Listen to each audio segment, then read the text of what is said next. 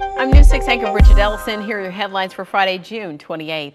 Police are investigating a plane crash on Leesburg International Airport property. The plane went down at the end of the runway and into some trees.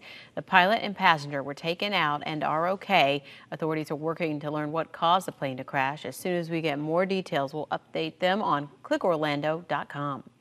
Jurors will soon decide the fate of a man accused of killing a Winter Park woman. Yesterday, Scott Nelson confessed to the killing of Jennifer Fulford. He faces the death penalty.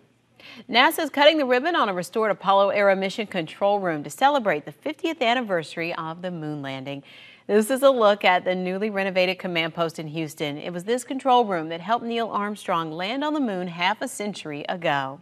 Get more breaking news, weather, and traffic anytime on clickorlando.com. That's your News 6 update. I'm Bridget Ellison. Be prepared when storms come your way. Stay safe with tips and info from OUC's Storm Center.